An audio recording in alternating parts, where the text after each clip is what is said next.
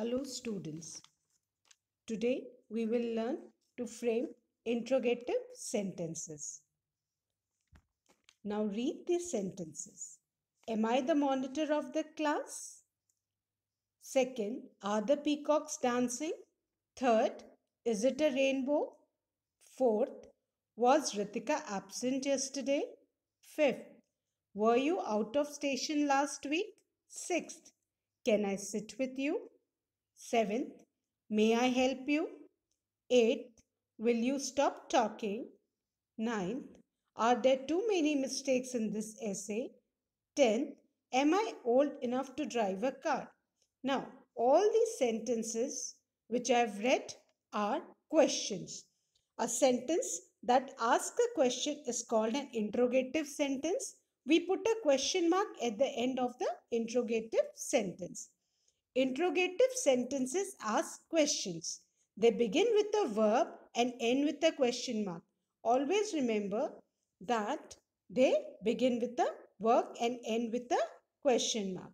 Now, definition of interrogative sentence.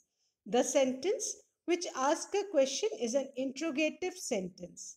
This kind of sentence usually ends with a note of interrogation, that is a question mark, instead of a period, that is a full stop. An interrogative sentence can be either affirmative or negative. Example: do you want to go there? Did you see her? Have you watched the movie? Am I worried about you? Will it rain today? Is viper a poisonous snake? Are you an honest person? These are all questions starting with a capital letter and ending with a question mark. Now, when the affirmative sentence contains the primary auxiliaries, that means the helping verbs like is, am, are, has, or have, the interrogative sentence will begin with these words. For example, she is a doctor. This is an affirmative sentence. Now, when you change this into interrogative sentence, the is, that's a helping verb, will come in first. Will come first. That will become, is she a doctor? At the end, question mark. You start the interrogative sentence with a helping verb and end it with a question mark. Next example, they have a car. Here now again, the word have, that's a helping verb. You have to start the sentence, interrogative sentence, with have. So it will become, have they a car? Or you can also frame it like, do they have a car? End it with a question mark. Now, she is very clever. This is again an affirmative sentence. Now, when you have to change this interrogative sentence, you have to keep in mind that is the helping verb, and you have to start the interrogative sentence with is. I of is will become capital. Now, is she very clear? And at the end, question mark. Next, she has many friends. Again, when you change it into interrogative sentence, you have to keep in mind that your sentence will start with the helping verb, that is has. So, has she many friends? Or you can also frame it like, does she have many friends? Now, we put the helping verb before the subject to form interrogative sentence. Keep in mind that the helping verb is put before the subject to form interrogative sentence. Now, compare these sentences. First, Rekha is confident. Now, when you change this into interrogative sentence, it will become, is Rekha confident? Is the helping verb, and you have to keep in mind that you have to start the interrogative sentence with the helping verb of the affirmative sentence. Second, Shiva and Anju are late. Now, again, are is the helping verb, keeping in mind that you have to start the interrogative sentence with the helping verb. So, the interrogative sentence will be, are Shiva and Anju late? Third, I am tired. Now, when you change this, am is the helping verb. You have to start the sentence with am. Am I tired? Fourth, boys were excited. The helping verb is were. So, start the sentence, were boys excited? At the end, Keep in mind, you have to put a question mark. Next, they will obey the order. Now, will is the verb. Keeping in mind that you have to start the interrogative sentence with will. Will they obey the order? At the end, question mark. Six, he can solve this problem. Now, can is the verb. Keeping in mind that you have to start the interrogative sentence with can. Can he solve the problem? At the end, question mark. Now, in order to change an assertive sentence in simple present tense, remember, simple present tense into an interrogative sentence, we use do or does as the first word followed by the subject, verb, and object. Note that we use do with I, you, and plural subjects. Does is used with singular objects. You have to keep in mind that do or does are two verbs, and now you have to uh, note that we use do with I, you, and plural subjects, and does is used with singular subjects. Now, the form would be do oblique does plus subject plus present form of the verb. Now, again you have to keep one more thing in mind, that when you change the assertive sentence into interrogative sentence, the main verb, that is main verb, will come back to its root form while changing it into an interrogative sentence. For example, the cow eats grass. Now here the main verb eats has got s in it, and it is in, because it is in simple present tense. So while changing it into an interrogative sentence, we'll begin the sentence with does because it is in simple present tense, and then eats will become eat. So the interrogative sentence will become, does the cow eat grass? At the end, question mark. Second, Alice sings a song. Now, look at the main verb in the sentence, that is sings. S is there in sing, so you come to know that is in, this sentence is in simple present tense.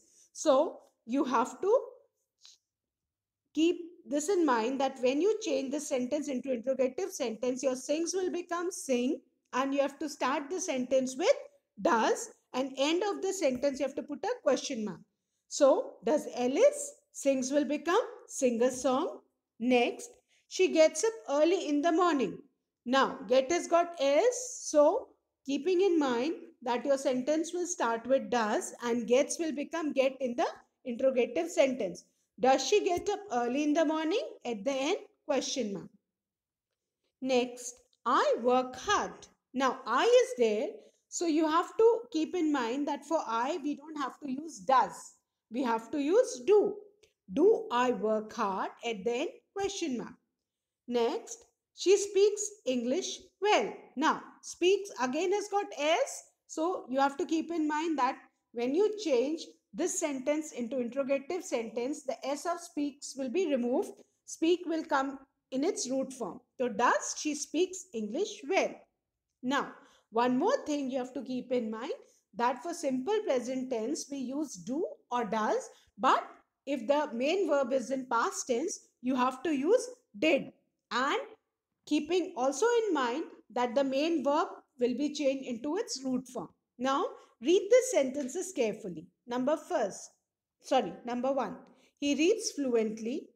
Does he read fluently? Now here, reads is in simple present tense, so we have used does, and in read we have removed the s. Second, I go to gym. Do I go to gym? I, we have to always use do with I, and go, since the main verb is in root form, so we will not change this. Third, postman delivers our letters. Now look at the main verb delivers. It will become deliver while changing it into interrogative sentence, and for postman, because it's a singular subject, so we'll use does. Fourth, they manufacture wooden furniture.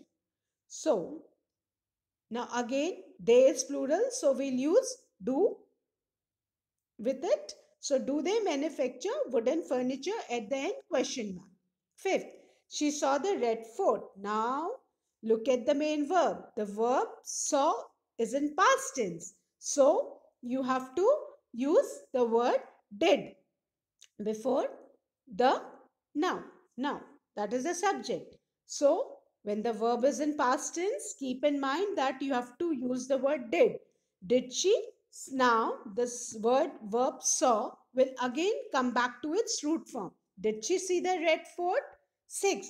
We occupied our seats. Now, again, occupied, the main verb is in past tense. So, we have to use did. Did we? And occupied will be changed back to its root form. Did we occupy our seats? 7. Ishu gave me a book. Now, again, gave is in past tense. So, you have to use the word did before the subject. Did Ishu? Gave will become give. Did Ishu give me a book? 8.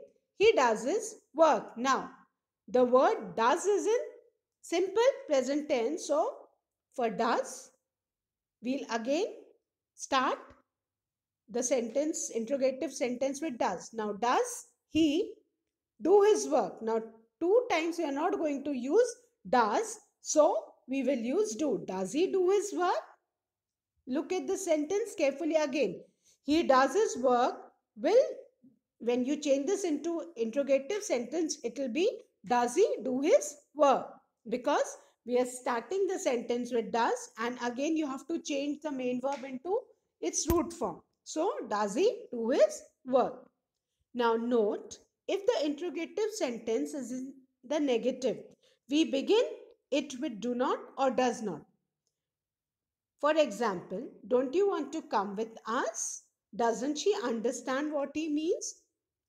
Now, when the affirmative sentence contains the auxiliaries, that is the helping verbs like can, may, will, shall, etc., the interrogative sentence will begin with these words. She can go will become can she go, and at the end question mark.